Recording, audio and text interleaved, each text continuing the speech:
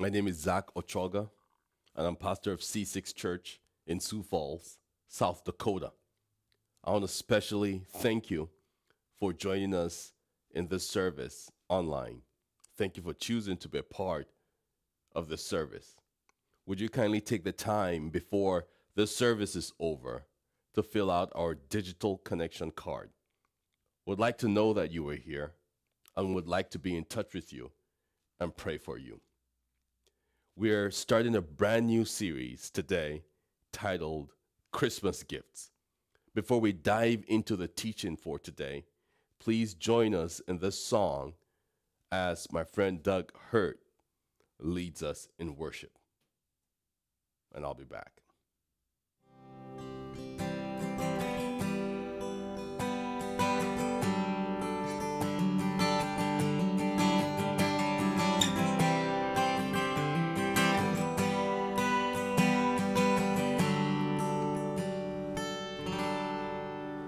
You give life, you are love, you bring light to the darkness, you give hope, you restore every heart that is broken.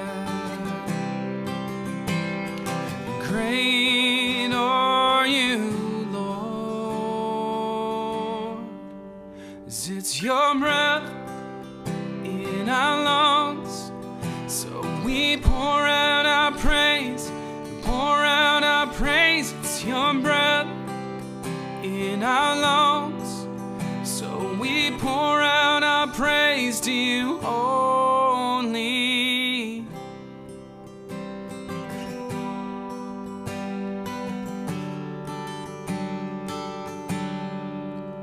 You give life, you are love, you bring light to the darkness, you give hope, you restore every heart that is broken.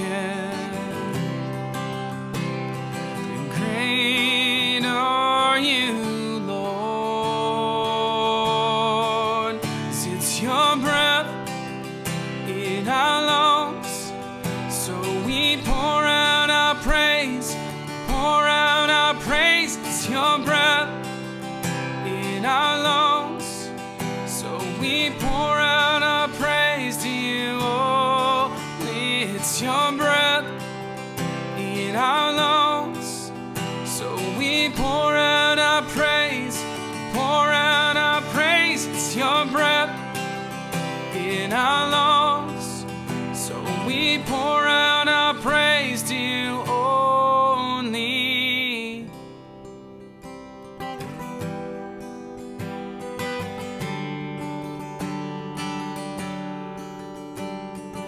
All the earth will shout your praise, our hearts will cry, these bones will sing. Great are you, Lord, and all the earth will shout your praise, our hearts will cry, these bones will sing. Great are you, Lord, and all the earth will shout your praise, our hearts will cry, these bones will sing. Great are you, Lord, 'cause it's your breath in our lungs, so we pour out our praise, pour out our praise. It's your breath in our lungs, so we pour out our praise to you, oh, 'cause it's your breath in our lungs, so we pour out our praise, pour out our praise. It's your breath in our lungs, so we pour out our praise to you only.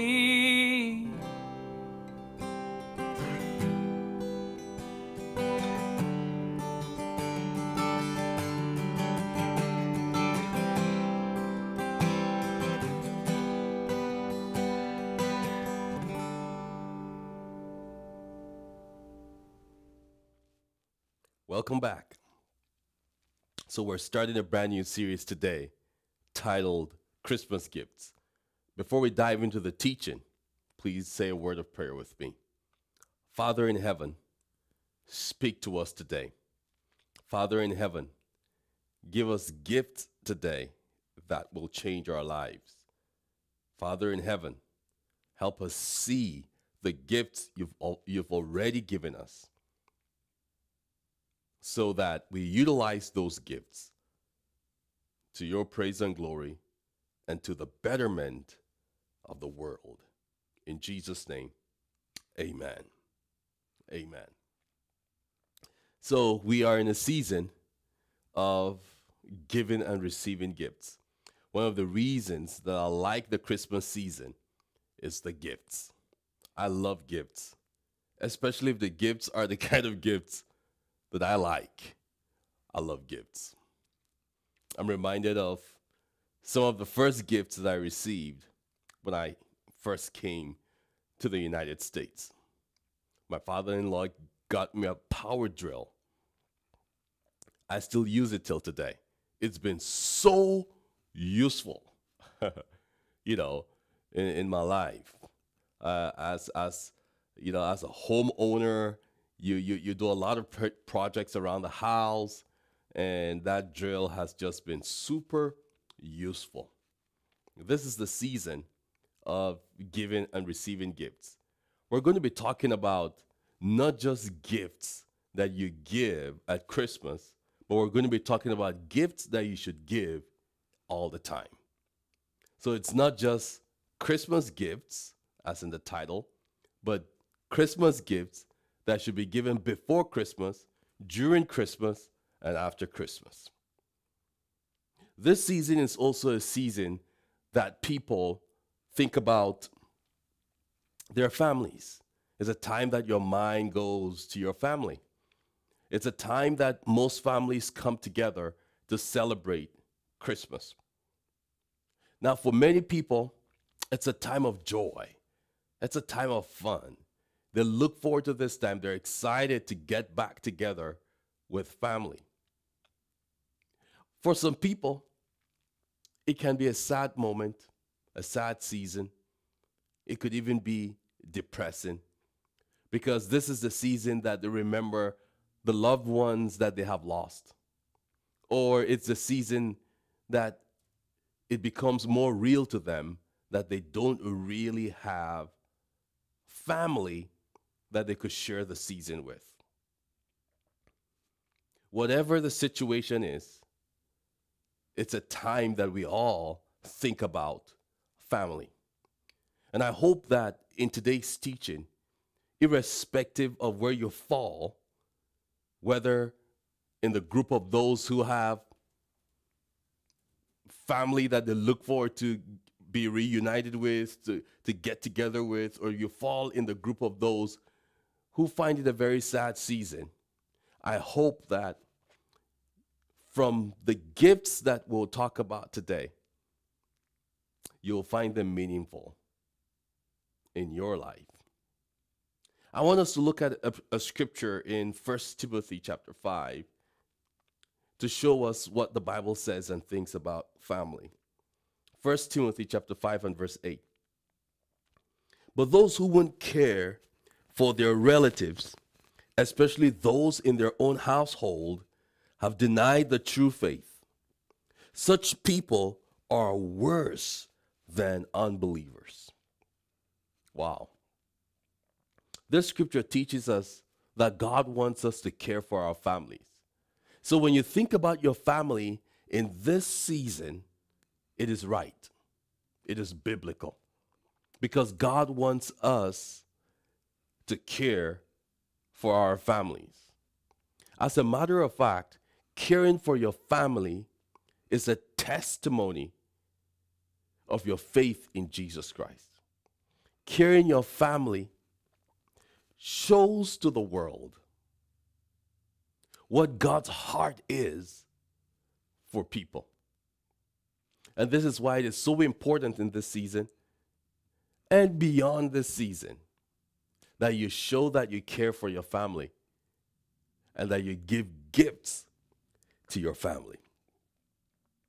I want to share with you today 5 Christmas gifts that you can share with your family, that you can give your family, not just this Christmas, even before Christmas, and also continuously after Christmas. 5 gifts to give to your family this Christmas, before this Christmas, and continuously after this Christmas. It is said that charity begins at home.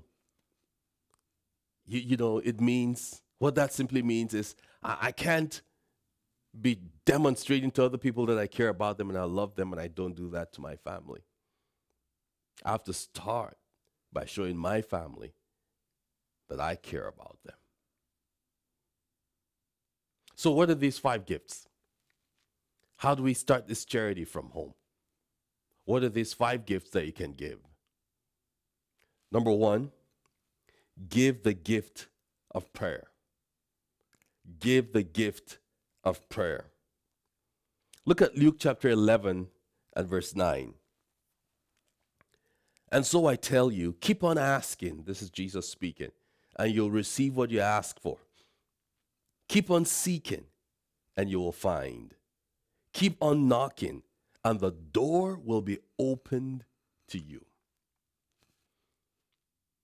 This is deep. It means that if I want to receive, I must ask. And it doesn't just say to ask, but that I should keep on asking. If I want a door to be open to me, I should knock. I shouldn't just knock, but keep on knocking.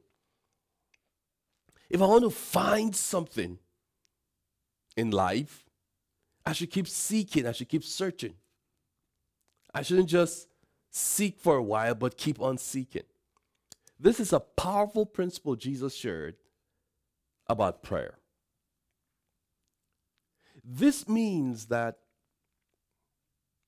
there are things that I will not get if I don't seek for them in prayer, if I don't ask for them in prayer. This means that there are things you will not get if you don't ask for them in prayer. You know, I heard a friend of mine teaching, and he talks about 3 groups of, things, 3 categories of things that God will do or will not do. The one category is the things that God will do no matter what. It doesn't matter what you do.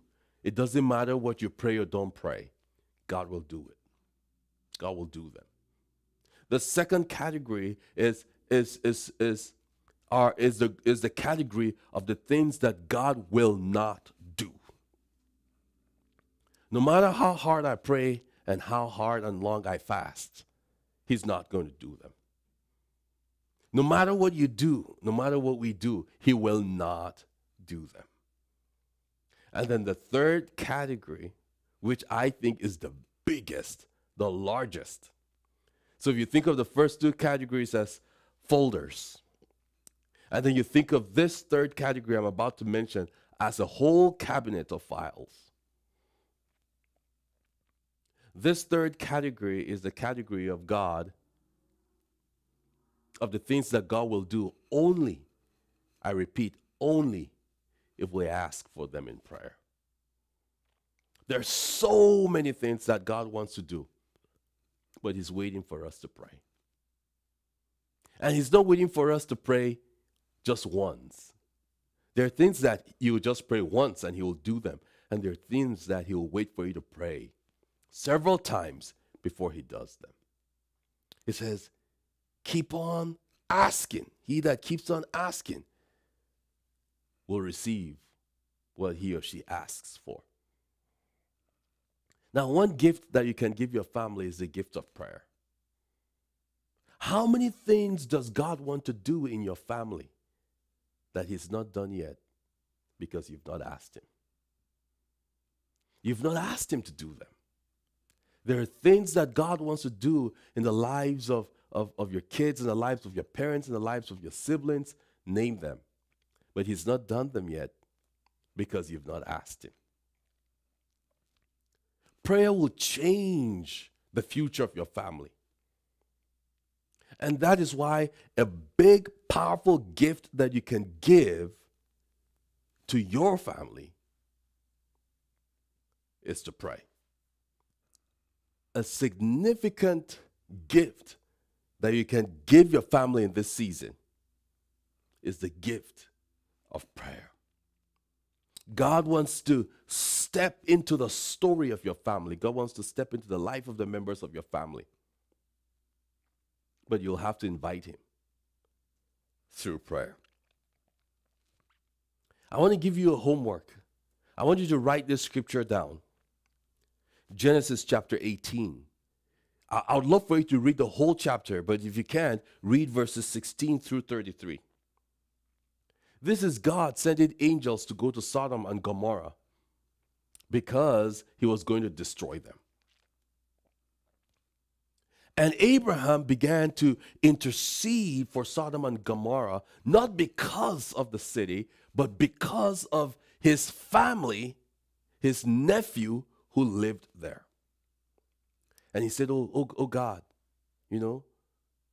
righteous, true judge, would you destroy the city even if there were 50 righteous people in it? God said he would not. And Abraham said, okay, what about 45? He said he will not. And he keeps on going and he says, would you destroy the city if there were 10 righteous people? And God said, no, he would not. And guess what? Abraham stopped there. He did not ask any more than 10. And God could not find 10 righteous people in that city. And that city was destroyed. So, what changes could happen and take place in the life of your family if you would just take the time to pray? I'm already praying for my kids. I'm praying for my kids. I have 4 girls and 1 boy. And some of the things that I'm praying for them is I'm praying that they'll all come to know Jesus, love him, and serve him.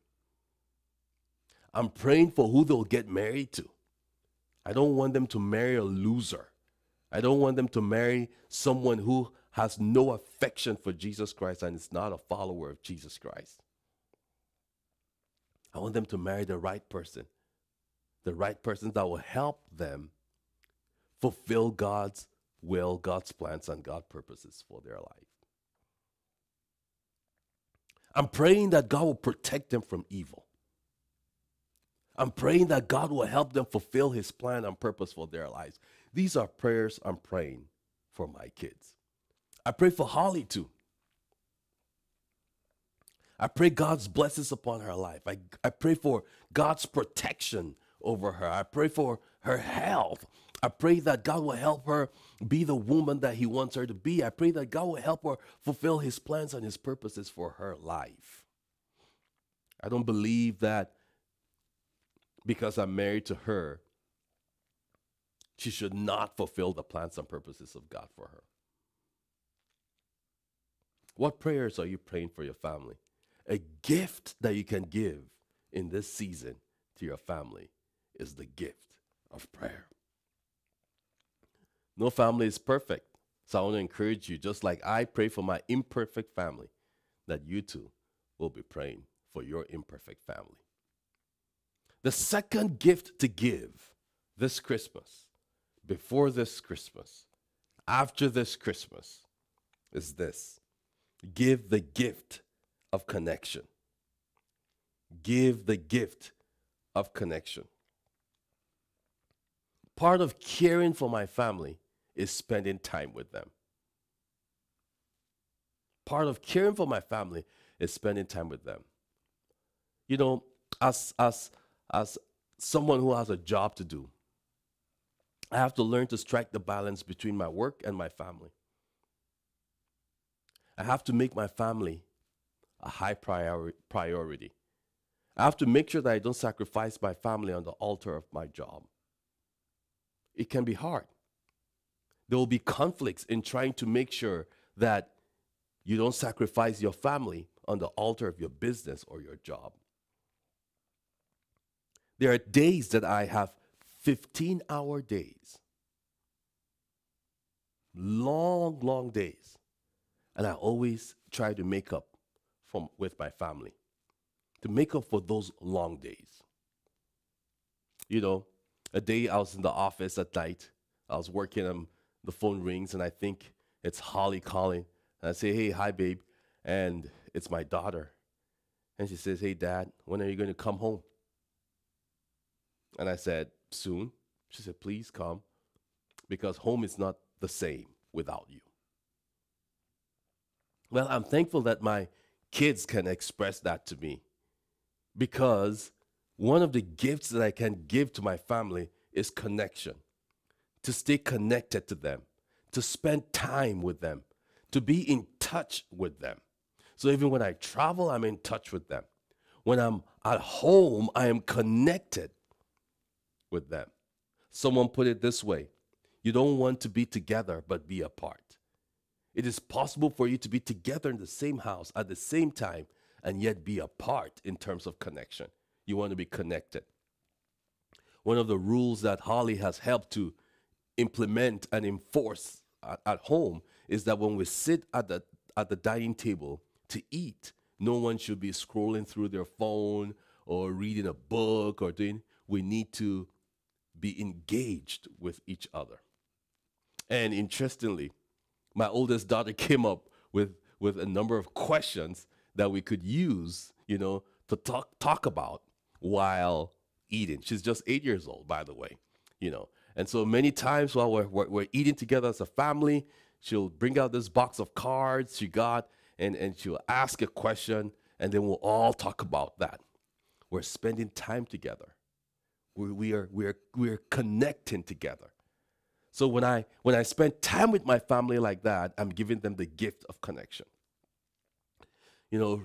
Recently, Holly made me understand of a strategy of spending 10 minutes with each child each day. 10 minutes. It helps them know that you have them in mind and you care about them as a person, and that they are not just one of a bunch. Now, if you have an only child, you probably don't have that problem, And I've not done that every day. I've not been able to do that every day, and I'm still working on that. But I've done it many times where I have had to, to time myself and spend about 10 minutes or more with each child each day, looking them in the face, spending time with them so that they know this is our connecting time, apart from any other thing we do that day. One of the gifts that you can give your family is connection. With Holly, it's so easy that we are busy taking care of the kids that we don't spend time with each other. And so we have to be intentional about spending time with each other to connect. And you may have family like your parents who may not be at home, or you may not even be the one at home, or your siblings elsewhere. What do you do to connect with them? How about this season, you give your family the gift of connection? Sadly, sometimes we spend more time with people outside of our family than with people in our family. Sadly, sometimes we connect more with people outside of our family rather than with people in our family. Would you join me in making a decision today that you are going to make your family the priority in terms of connection? You want to connect more with your spouse than with someone else outside. You want to connect more with your kids than with someone else just out there. You want to connect more with your parents. Be intentional about connecting with your family. One of the things that I've learned is that if I don't schedule time with my family, it could easily slip by and other things will overtake my day.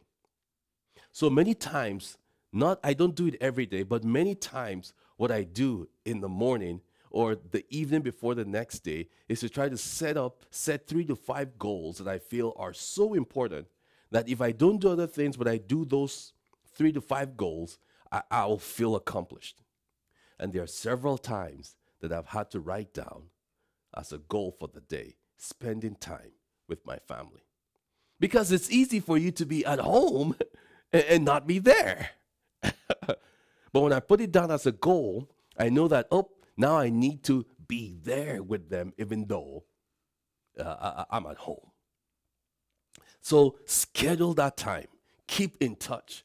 When you're done listening to this teaching, this moment, would you pick up your phone and make a call to someone in your family and say, hey, I'm just checking on you to find out how you're doing?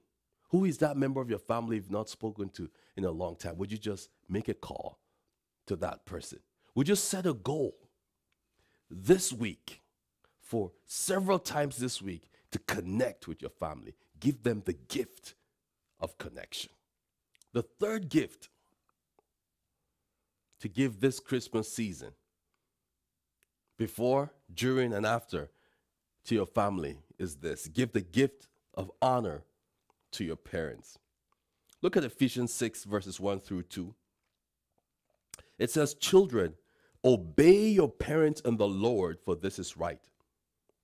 Honor, and you could underline that word honor. You could circle that word honor. Honor your father and mother. This is the first commandment with a promise. Wow. Honor your father and mother.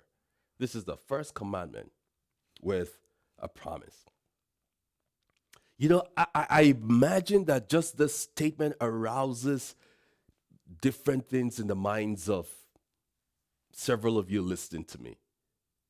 Now, for those of you who have great parents, you grew up in great families, this is not a problem. You're like, oh yeah. But there are some of you who the thought that might be going on in your mind would be, I don't have honorable parents. How do I get to honor them? It is easier to honor honorable parents than to honor dishonorable parents. Let's face it.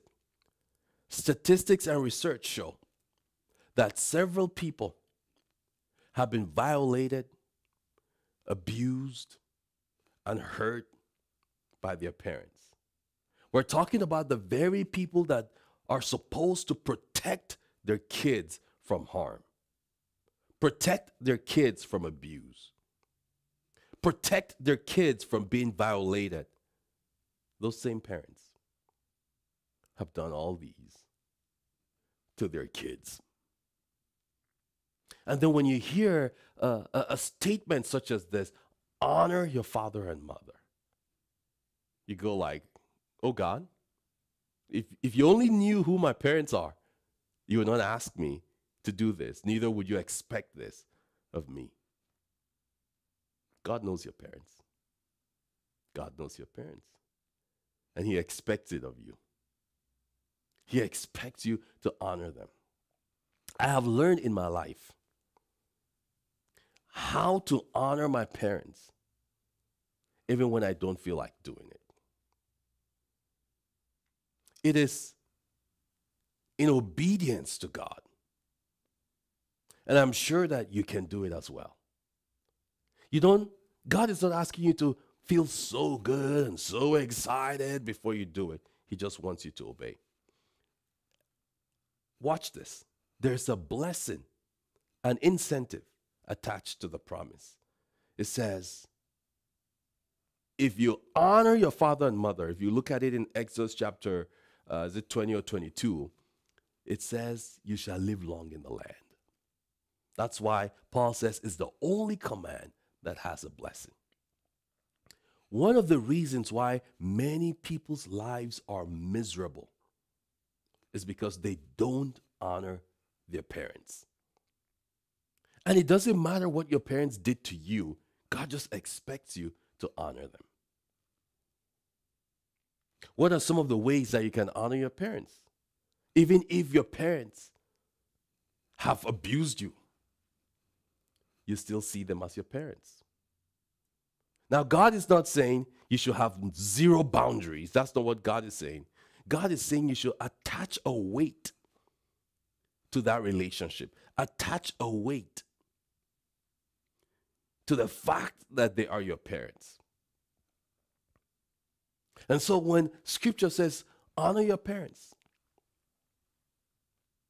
respect them, listen to them, ask them of their opinion from time to time. Not you make up your mind and you say, oh, I'm just asking of your opinion. No, no, no, no. You truly ask them of their opinion. It is honor, especially when they don't deserve it. It is honor. Help them, bring them relief when they need relief. Now, set all the boundaries that you need to set while honoring your parents. I promise you, based on the integrity of God's word, God will bless you. You'll see the blessing of God take place in your life. And if you have struggled with this aspect of how on earth can I honor my parents, especially when they have hurt me so badly and so deeply, it leads us to the next gift that you can give to your family. The fourth gift that you can give to your family this season and always is this: give the gift of forgiveness. Give the gift of forgiveness. Look at Colossians 3 and verse 13. Since God chose you to be the holy people he loves, you must clothe yourselves with tender-hearted mercy, kindness, humility, gentleness, and patience. Verse 13, let's read it together.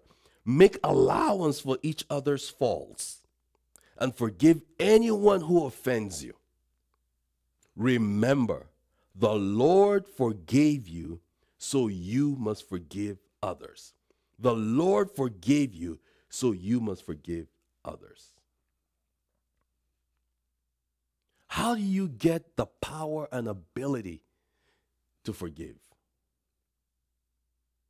Especially when you've been hurt. You get the power and ability to forgive because God in Christ Jesus forgave you. The premise upon which God asks you to forgive your family is this: that he forgave you. It was our sins that put Jesus on the cross. He died a gory death because of our sins, so that he could reconcile us back to God.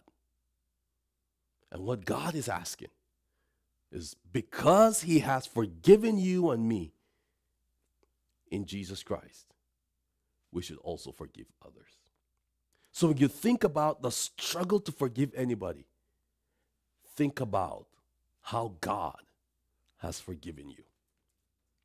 It makes it a little easier to forgive. Understanding that you have been forgiven by God. Only the truly forgiven can forgive.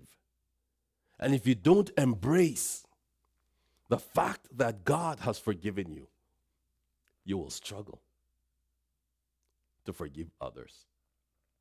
Remember I said, my family is imperfect, your family is imperfect. There is no perfect family. We'll hurt each other. We all have our faults. But what do? One big gift that we can give always is the gift of forgiveness. I'd like to add, to forgive does not mean to have no boundary. To forgive does not mean to allow somebody violate you again and again, and you keep saying, oh, I've forgiven, I forgive. No. To forgive means you don't hold something against someone and you don't let it hold you and shackle you down. At the same time, you do not give the person permission to do it to you again. The gift of forgiveness. I want to urge you that desire in you to see that someone be paid for how they've hurt you, let it go. Let it go. And let God take care of things.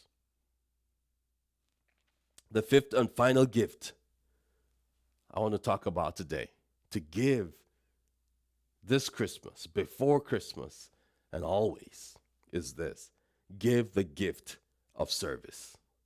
Give the gift of service. In Matthew 20, 27 through 28, it says, "And whoever wants to be first among you must become your slave. For even the Son of Man," that is Jesus, "came not to be served, but to serve others and to give his life as a ransom for many."